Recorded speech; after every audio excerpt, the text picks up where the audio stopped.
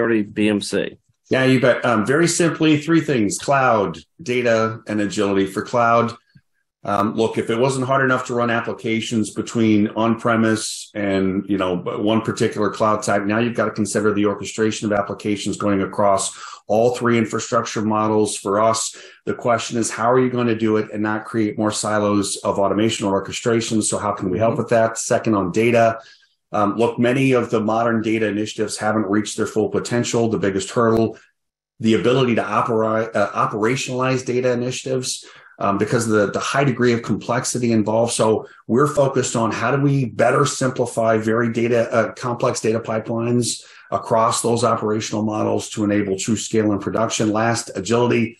What we hear from customers is they want to go fast.